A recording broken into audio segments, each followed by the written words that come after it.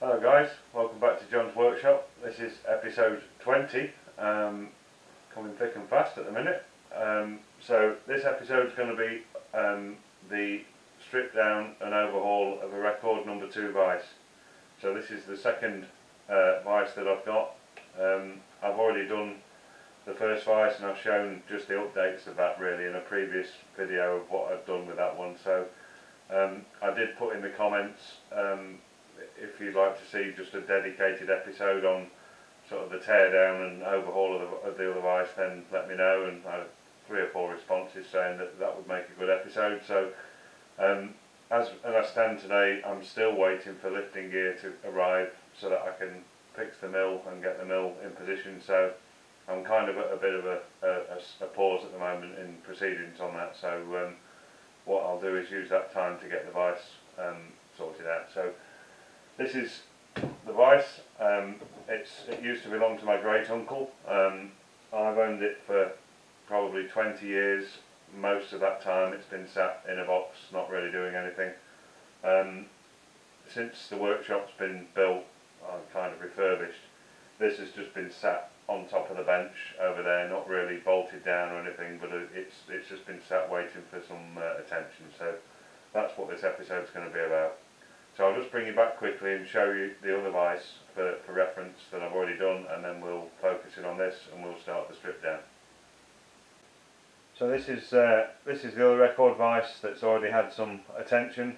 This was an eBay purchase. I've bid on it 2 or 3 times actually. It kept getting relisted. I just kept putting cheeky bids on, and I eventually picked it up for about £20, I think it was, with a bit of postage on top. So that got fully stripped. The ultrasonic cleaner was used for all the small parts, and then the rest of it was wire brushed down, painted, and sort of fettled where it needed fettling, and then rebuilt, and that's now bolted to the bench and in permanent use and very useful. So I want to get the other vice up to the same standard. As I've said in a previous video, you know, some people take these restorations to the nth degree, polishing all the surfaces and all that. That's not what this video is about. This video is just about a general strip down, a clean up, a repaint, just to bring it back to the sort of same look as this, and then a rebuild, because I want to, I want to use it basically. It's going to be a tool to be used, so I don't want to spend endless hours polishing surfaces that then I'm frightened to touch with anything in case I mark them or disturb them. So it's just going to get built to the same standard as this. This one's in slightly worse condition. It's had quite a bit of abuse over time, and I've filed most of the abuse away, but it's a working vice, so that's what I'm aiming for with the other one. So I'll bring you back in a moment and we'll start the teardown. Right guys, so this is the vice. Just before I strip it, I'll just show you it's in decent nick. It all works.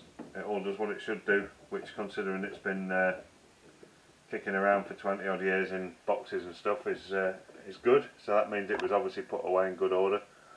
The vice jaws themselves, again, are in good condition really. There's no real damage in it. There's some tiny bits of damage down the sides where hacksaws over time have just caught the casting, but again, that's nothing. It's a working vice. So we'll crack on with the teardown. So when you're taking one of these to bits, there's a certain order that you need to do it in, and if you try and do it in the wrong order, you'll end up in a mess. So hopefully this will be a useful reference for anybody else who's going to do one of these. So there's two key things that retain all of this together. Under here there's a spring that sits just inside this casting here with a split pin and a washer that holds that in place, and then there's a pin that goes through the base casting here that holds the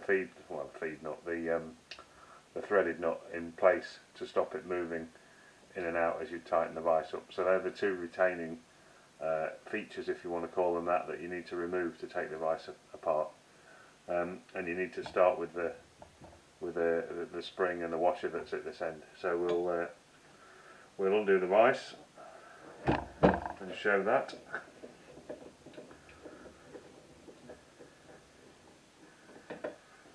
So if you look inside there now, you've got the actual threaded shaft, you've got a washer, a spring, and there's a split pin that's holding that washer in place. I don't know whether that's showing up on the camera or not. There's the head of the split pin, and then obviously at the other side you've got the two tails. So I'll just grab some tools, get some tools together, and I'll bring you back probably on a time lapse, and we'll start taking this apart.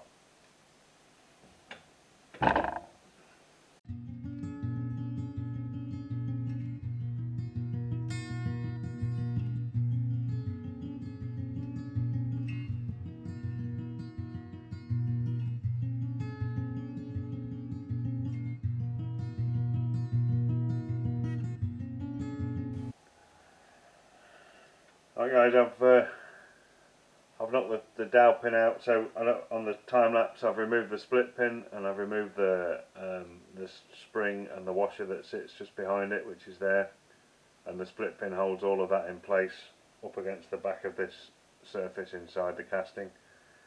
At the other end of the part where I pointed there's a dowel that runs through the base casting, and that sits behind the nut that sits on the shaft basically.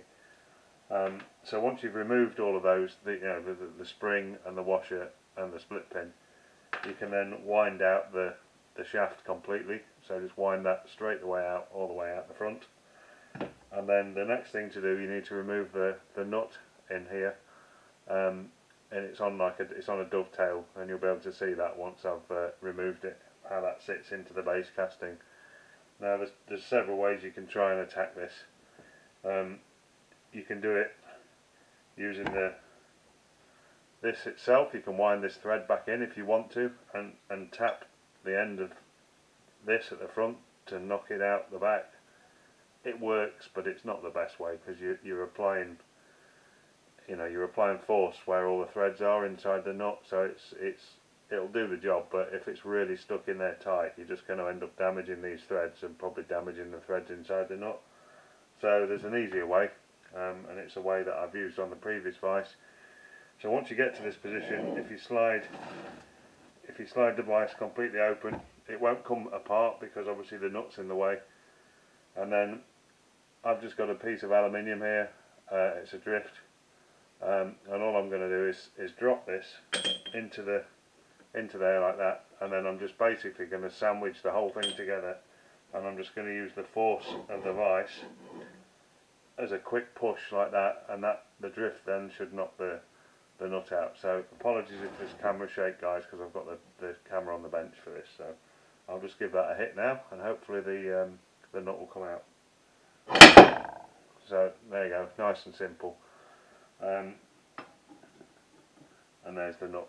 So the nut just sits straight out the end, nice and easy, and then hopefully you can see there it's on a dovetail, and that dovetail fits into the base casting on the inside. So that's the easiest way I've found of getting that out without doing any damage to it. It's far better than trying to use the actual threads inside the nut to knock it out. At that point now we should be able to take the two parts of the casting completely apart, remove my drift, and now that's at a point ready for basically cleaning up. The only other thing to remove, and this is probably where we're going to have some fun and games, is to take the jaws off. These screws have been in there, well, at least 25 years that I know of. Since I've owned it, they've not been off, and I would imagine they've probably been in there for a good 25 years prior to that, so they're going to be pretty well tight, are those. On the other vise I needed to use my impact driver to actually remove these. We'll give this one a go with just a good quality screwdriver for a start and see if we can remove them, and I'll put you back on time lapse to do that. Alright, they're not, as I suspected, they're not going to come out easily. So I've got the impact driver out, and these are really useful tools. If you ever see one at a car boot sale or anything, they're normally going for pence. It's really worth picking one up. So basically, if you've never seen one before, you can change the direction of travel by twisting it like that. So one way's tightening, one way's loosening, and you can tell it's under spring pressure, so the whole thing is really spring loaded, and you can tell by pressing on the spring and watching which way the bit goes, whether you're in sort of loosening or tightening mode. So that's in loosening mode. So now as I hit the back of the impact driver, it will, obviously the force holds the bit into the screw at the same time as the chuck twists in the right direction. So we'll have a go at that. Again, the camera's on the bench, so this might get a bit shaky. I'll put it on time lapse, but I'm going to be thrashing around a bit trying to get these out, so I'll put you on time lapse while I do that.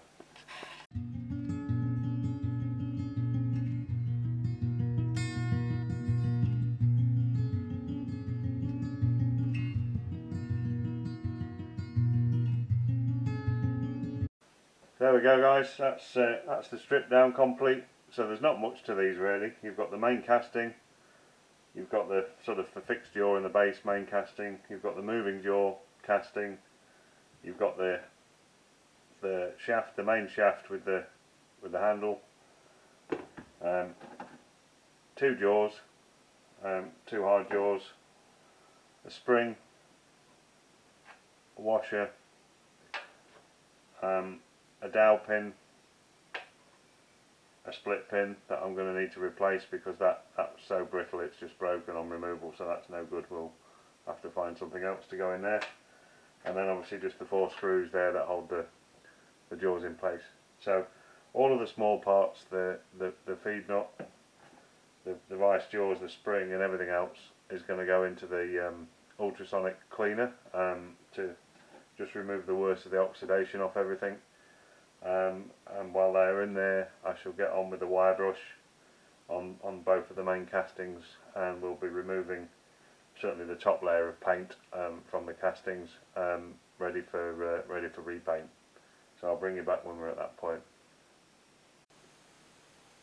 So just before we get into sort of paint removal and clean up, I just thought I'd show you the bit that you probably couldn't see. So there's the sort of nut that sits on the shaft that I showed you before, that's got the dovetail fitting on it.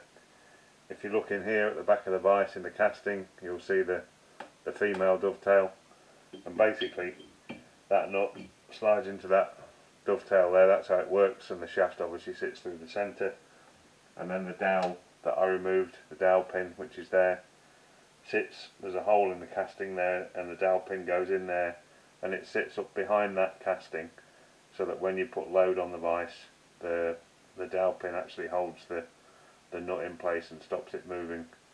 So that's really the function of the dowel. So that's all of the bits. Just thought I'd show that before we get into paint removal and clean up, just in case anybody else is doing one of these, just so that they can see how all the bits fit together. It's very simple really how it works, but very effective. You know, it's a design that's been on the go for donkey's years, and they still make them today, I think, record. It's a very tried and tested design, very good design, and it works very well. So I'll bring you back when we're putting the small parts in the ultrasonic cleaner, and when we're going to start stripping paint.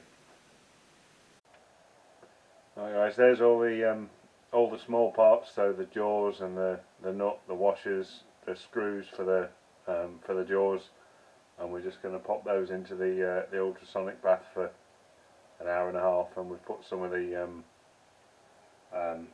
deoxidization chemical in. And to be honest, it's mainly the jaws, the bits that haven't had oil on them through service, and they're not that bad actually. There's a bit of surface rust, so we'll give them a clean up in the tank, and while we're busy removing the paint off the main castings. So we'll just pop those in.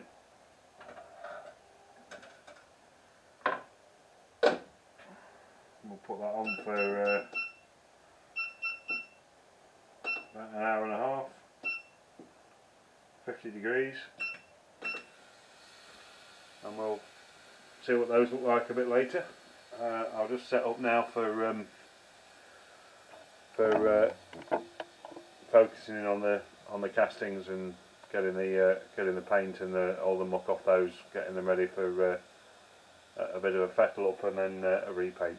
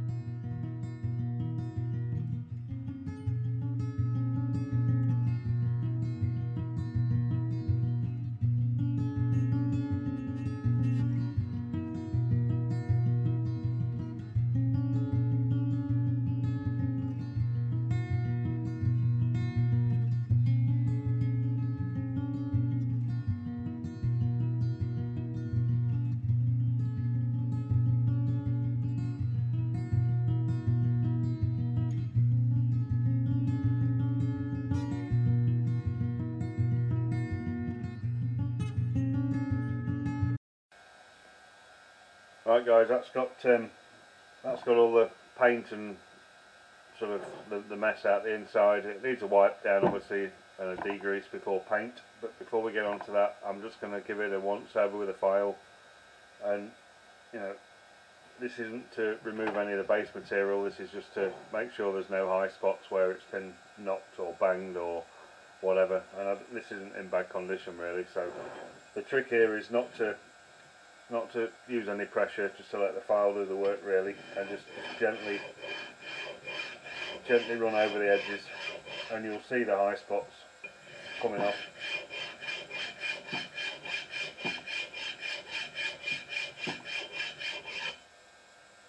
And nothing more than that really, that's all it needs. And the same on the jaw locations, just a bit of a rub.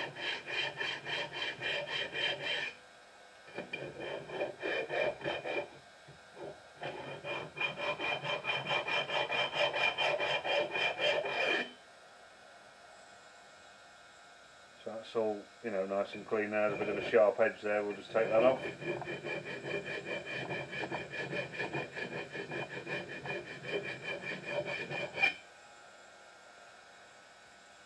And that's really it. I'll put it back on a time lapse while I do the rest of it on both pieces, and then we'll bring you back when we're giving it a degrease.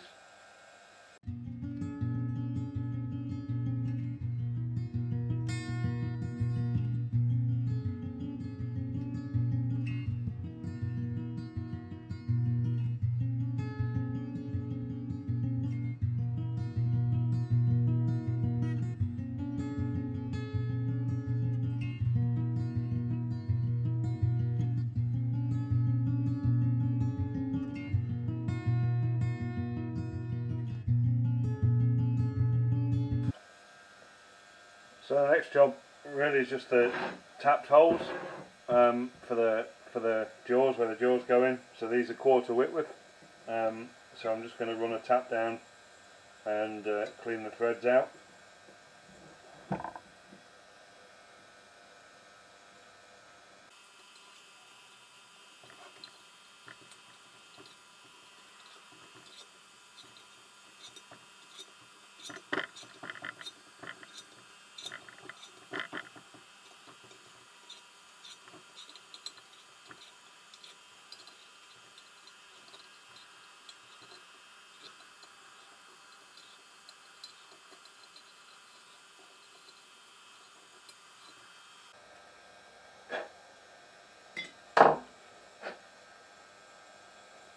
So I'll do the rest of those on time lapse. I'm sure you don't want to watch me do that another 3 times.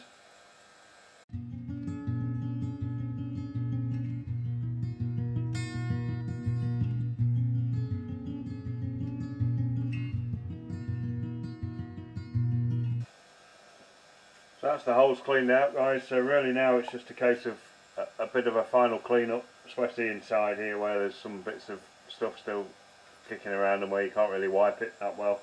I'm not going to paint the inside of here, but I just want it clean so that there's no muck dropping out onto the painted surfaces when I do get to painting. So we're just going to give that a quick brush out, and then I'll just brush loosely around the rest of it, and then we'll have a good clean up, and then we'll get some clean paper towel and we'll give these a good degrease, ready for a coat of paint. I'm just using a dry paintbrush for this. It's the easiest way. I've loosened everything up with a wire brush in there, so it should all just come out fairly easily. And like I say, I'm not after getting it immaculately clean in there, so I'm not painting in that portion. So it's just really getting rid of the loose stuff.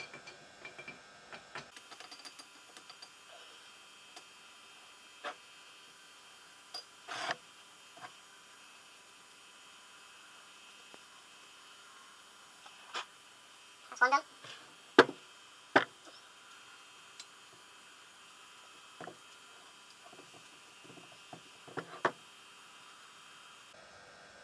And again, similarly in there, I'm just going to give that a quick brush.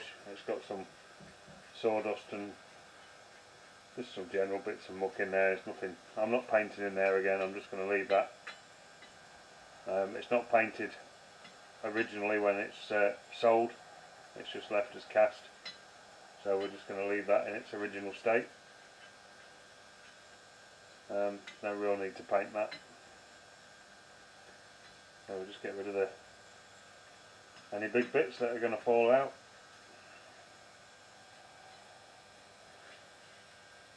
No, I can't remember actually. I don't think I did. I don't think I'd touched this bottom surface with the file.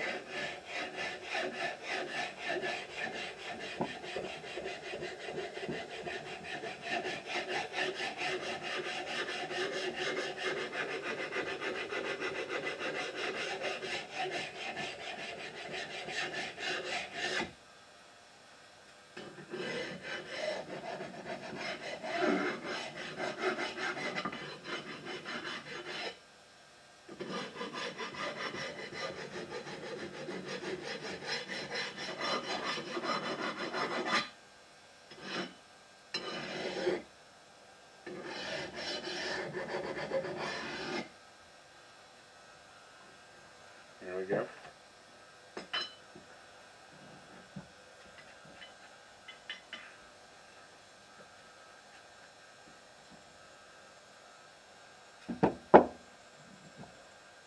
I missed something there. Like some glue or something. Scrape that off.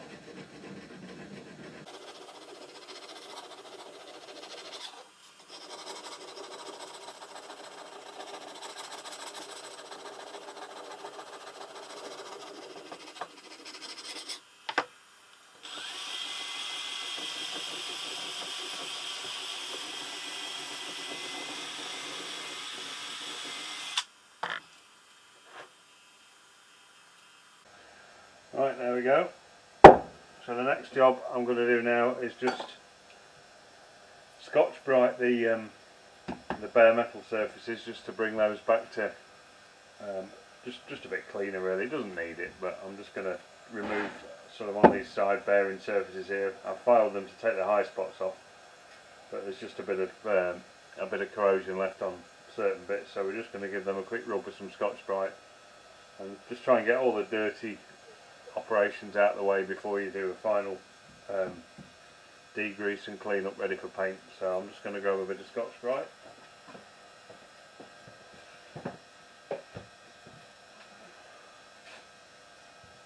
And I'm not doing this with oil, I'm just going to do it just dry for what we're doing. It doesn't need any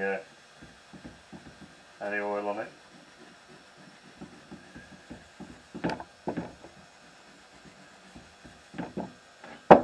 Just a little rub over.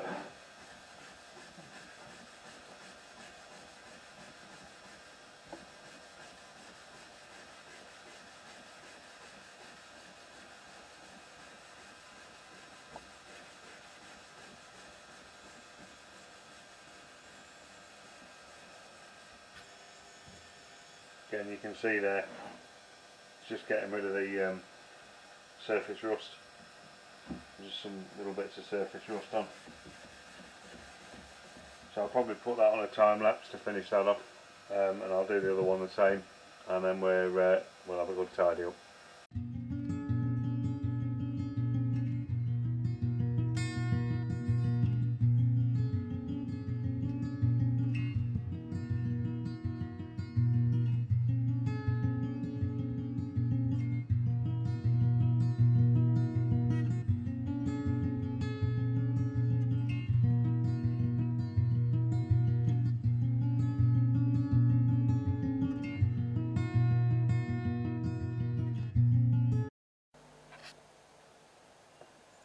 Right guys, we'll just get the small parts out of the ultrasonic tank.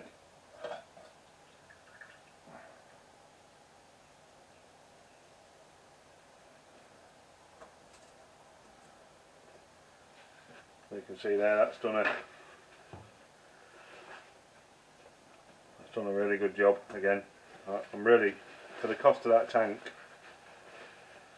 I really do like it. It does an excellent job. So you can see there that's taken like the casting for the threaded shaft. That's just taken that right back to the original cast. It's done a fantastic job. So we're just going to give these a quick dry, and they'll dry anyway because they're about 50-60 degrees C at the minute, so they're quite warm, so they'll just dry any moisture off. But again, if you look at the vice jaws, you know, all the rust has come off those completely. They're just back to bare metal. They've got kind of a black look about them, but it's certainly taken all of the rust and oxidization, sorry. So we'll just let those dry off, and then what I shall do with all of those, I've got a little tub here with, this is from the last vice I did, just with some oil in it, and I'm just going to chuck them all in there, just so that they don't flash over with rust, until I come to rebuild the vice. That's everything all done, nice and clean.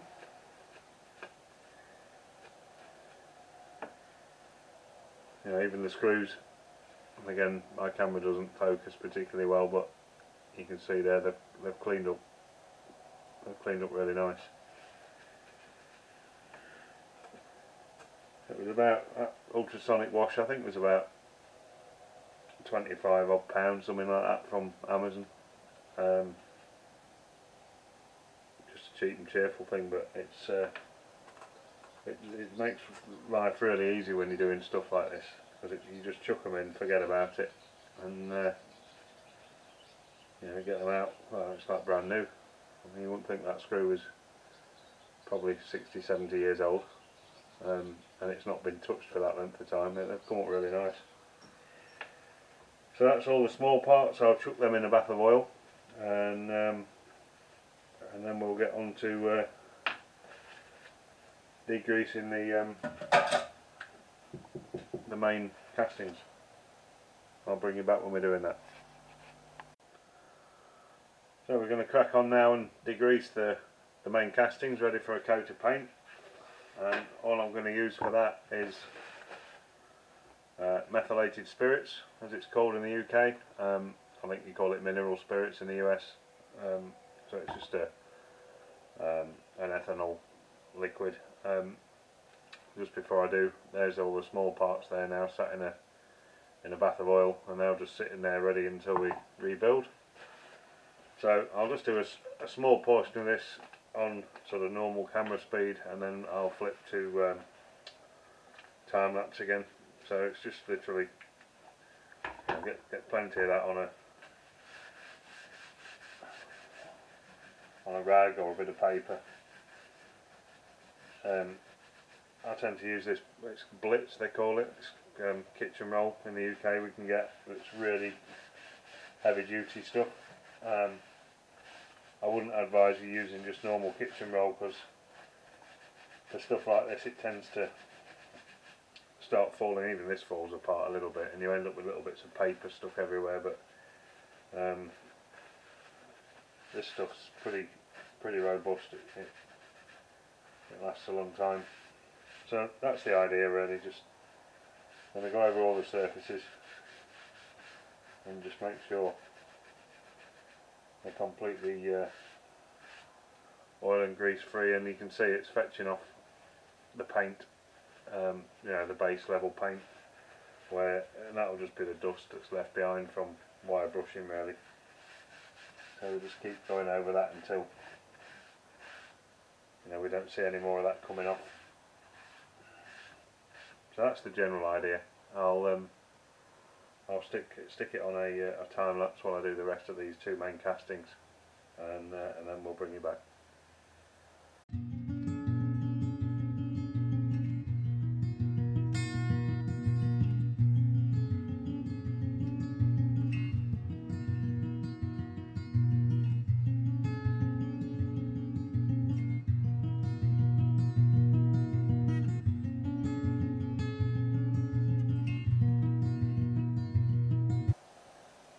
Well, there we go guys, that's both the castings done. That only took sort of 5 minutes to do both of those really.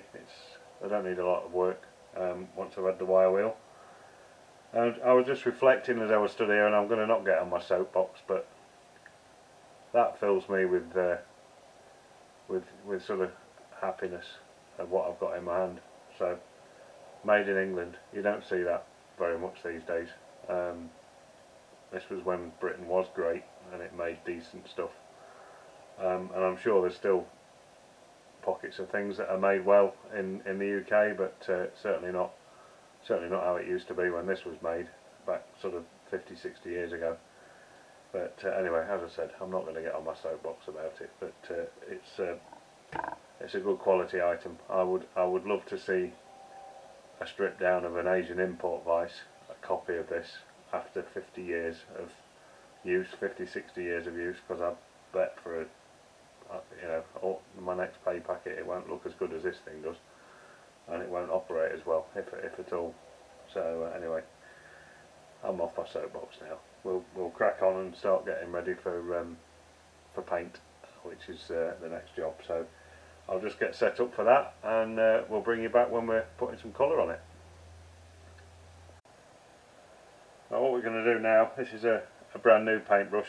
They're just some cheapy paintbrushes that I'm using this Hammerite paint, Smooth-Right, and if you want to use thinners with this you have to buy a special pot of thinners, and for the small job I was doing, these 2 vices, it's actually cheaper to buy a dozen of these paintbrushes than it is to buy a tin of thinners. So basically I'm going to use one of these every time I do a coat of paint and then just sling it in the bin, and I know that's a bit wasteful, but there was no thinners available at the time when I bought the paint as well, so that's what we're doing. So what I'm going to do is a brand new paintbrush, is because I've degreased this now, the only thing that should be on this is just paper from the wipe down. So I'm just going to go over it with the brand new brush and just give it a last sort of brush down, make sure there's no little bits of paper. And what that'll also do, if there's any loose bristles in this that are going to come out, now's the time that they can come out when before I get paint on the brush. So that's the plan. So we'll just give that a quick brush down, get rid of all the little bits of paper that might be on there, or anything else, dust or whatever. And that's probably about it. We'll just do the same with this one. Yeah, I'm not going for, like I said before, I'm not going for something that I'm never going to want to use because it looks too nice. I'm just going for bringing it back to its original look and functionality. There's absolutely no point spending all that effort on something if the first thing you're going to put near it is a file and a hacksaw, because you're going to damage your paintwork anyway at some point. It's inevitable. So we'll just give that a quick brush down. There we go. Right, so we're going to get into this tin of paint. The trouble with this stuff is, once you've broken the seal on the tin the first time, if you leave it for any length of time, it tends to get a skin on it. This hasn't done, which is good.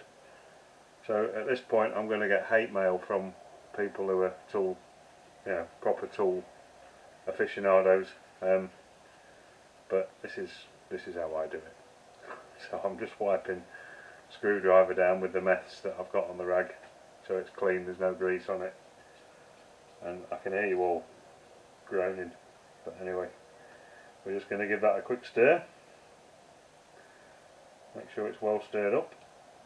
This Smooth-Right paint, you can paint it straight onto bare metal surfaces, and even straight onto rust, actually, it says on the tin.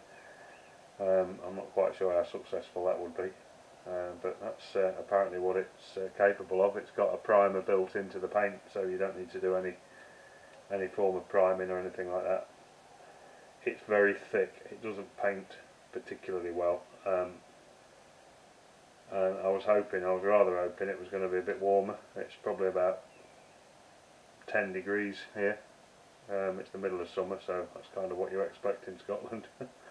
But this stuff does paint better when it's warmed up a bit. And if I'd have thought, what I could have done was just drop the tin into the water in the ultrasonic bath before I emptied it out and just warmed it up a little bit, but anyway, we didn't do that. So we'll just give that a quick wipe off, and nobody would know any different. Nobody would know that I'd just done that. So I'll start off at normal speed, and then what I'm going to do then is flick to time lapse again. So basically I've got this piece of plastic here which I'm going to use to move this around once it's wet, when I can't hold it anymore, because basically all the surfaces that you're going to touch, you're not going to be able to pick this up without getting paint on yourself. So we're going to start with the underside that's going to be facing down. So we'll start with this bottom piece, and you know, this stuff, you have to be fairly quick with this stuff. Now I'm not masking anything because again there's really no need. What I shall do, if I've gone over any of the I've got a bristle coming out already, so that's shot at theory well and truly on the backside. Right. If I've gone over any of the bare metal surfaces that need to be bare metal towards the end, I'll just give them a quick rub with a file before I reassemble it and remove the paint from those areas once it's set. Like I said, I'm not going for perfection with this. We're just going for bringing it back to its original. And you can see there, it's very thick, sticky paint. Is this? It looks horrendous when you first put it on, but what happens is as it cures, it tends to knit together, and it looks a bit better. It will need 2 coats this, and I'll film the first coat. I won't film the second one because it's just going to be more of the same. So that's a reasonable amount on there.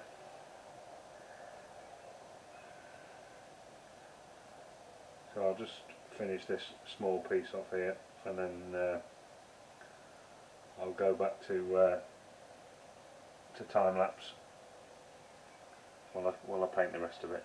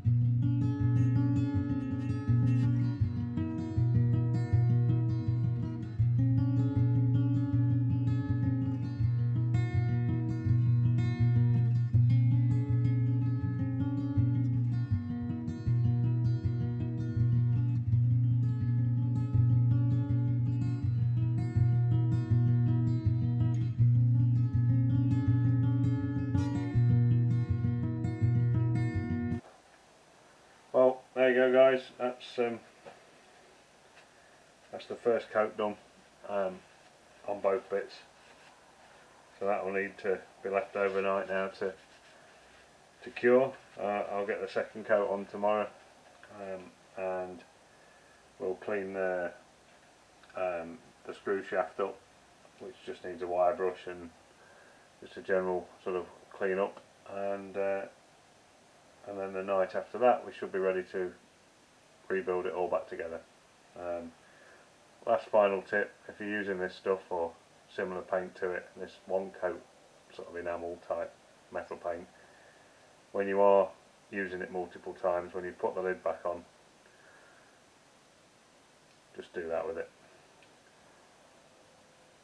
And what that does is it'll leave a ring of paint around the inside of the lid where the gap is, and it just helps to seal it from letting any air get in there, and it just helps it last a bit longer. So I think that's it for tonight. I'll bring you back tomorrow night when we're sticking the second coat on, but already that's looking much more like it would have done originally when it was first purchased many years ago. So we'll bring you back tomorrow and do a bit more. So we're just going to tidy this up now where I did the painting. Obviously I didn't do any masking, as I said, and there's a couple of bits that have just gone over, and for what I'm doing, this is okay. You know, it's not, as I said before, I'm not after something that's you know, not going to be used. The first thing that's going to go near this vise is a hacksaw or a file, so I'm just trimming the paint back, just using a file. It's dead easy and dead quick. It's a lot quicker than faffing around with masking tape. So over all the sort of bare surfaces now, I'm just going to give them a rub and just take any over sort of painting off. Make sure everything's nice and clean.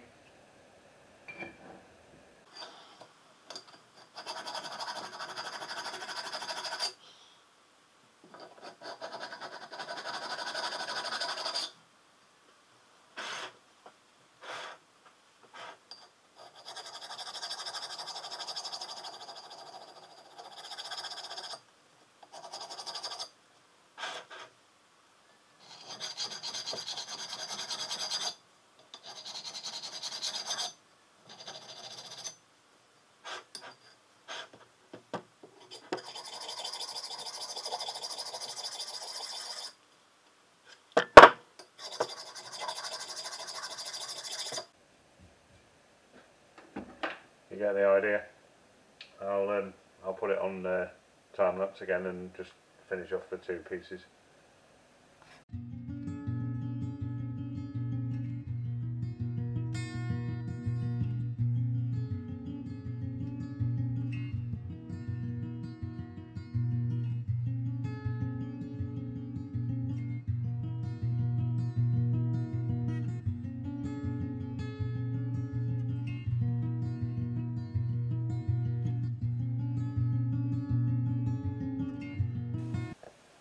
So we're just going to clean the small parts up now, out of the bath of oil, ready for the rebuild, and I'll put that on a time lapse as well. All I'm doing is wiping the oil off, and what I'll do with the feed nut is I'll just go over that with a file, just to make sure there's no raised edges and high spots, especially on the dovetail where it fits into the vise.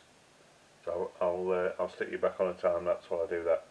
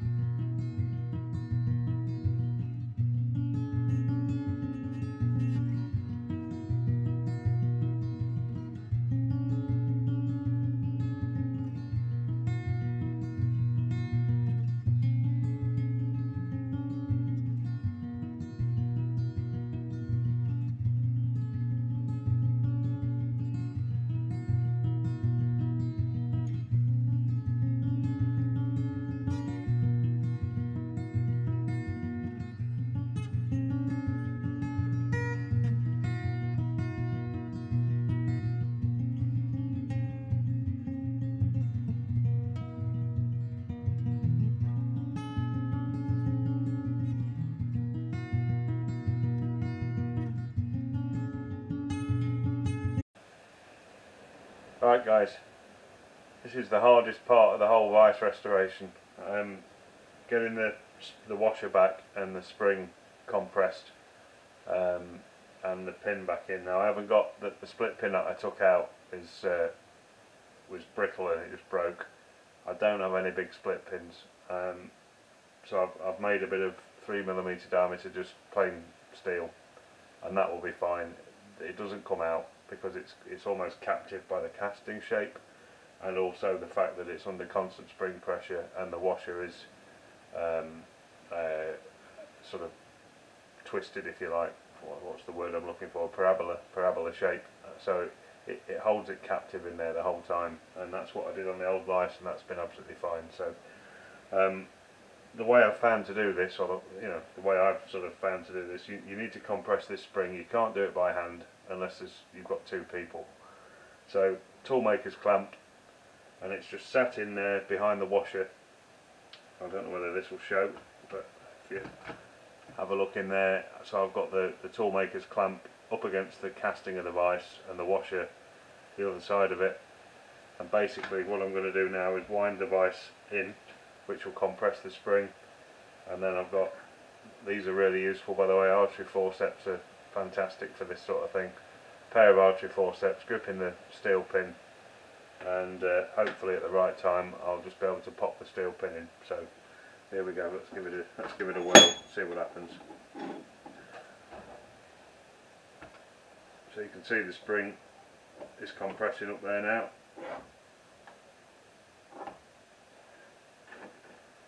So I can now get into the hole. I'll drop the pin in. Let the spring pressure go against it so it doesn't fall through.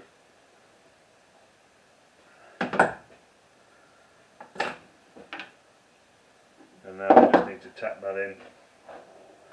Just get a drift.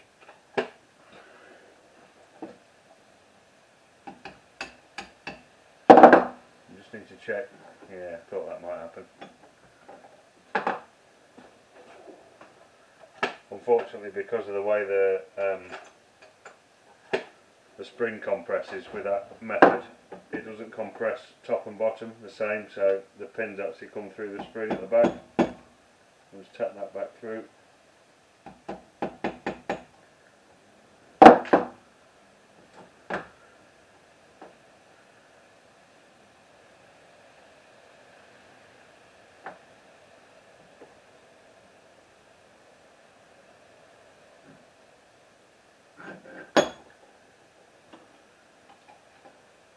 Just try and lever that over underneath. There we go. Still need 3 hands. There we go.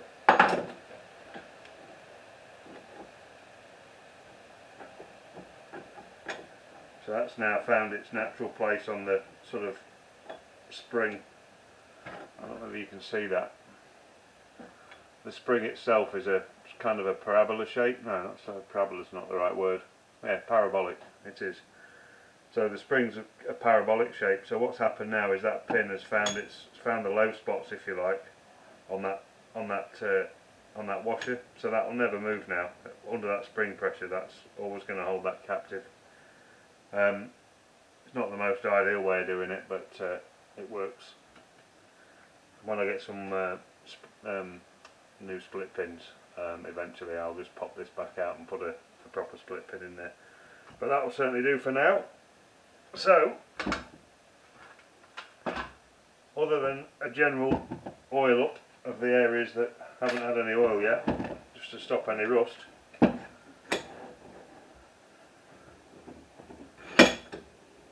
that's the Vice finished. So I'm happy with that. That's brought that back to it's not its original standard, but it's certainly back to a decent standard that I'd be happy to have sat on my bench. So yeah, I think that's probably, it's certainly 25 years or so I've had it, and I know my great uncle would have had it most of his life, so it's, we're probably talking something there that's probably 70, 80 years old, I would imagine, and that's in really good condition now. So hopefully in another 70 or 80 years, when I'm not around anymore, somebody else will be making good use of it, and it will still be in decent shape. So that's really the end of the restoration project. And as I've said a couple of times through the video, you know, it's not been about making it all shiny and you know, it's been about putting it back to a usable state that is going to be useful to me in the shop. So what I'm going to do now is pick my position where I'm going to mount this, get it mounted to the bench, and now I've got the decent vise that's in really good condition for good stuff, and I've got the other one that you've seen me do before and using before, which is slightly worse. It's slightly old, you know, not in such good condition, and I shall use that for the rough jobs where I've got angle grinders or welders or whatever it is around it, and I'll keep this one for best. So so that's the end of the vise restoration. I hope you enjoyed that. There's so many video clips I've filmed. I'll string it all together and make it you know, give it some continuity so you can follow the restoration through. And if anybody's got any questions about how I did any certain bit of it, if you're doing one yourself, just by all means drop me a comment. You know, I do enjoy comments and the responses I get from the subscribers. So we'll leave it at there. So thanks for watching, thanks for subscribing, and we'll catch you on the next episode.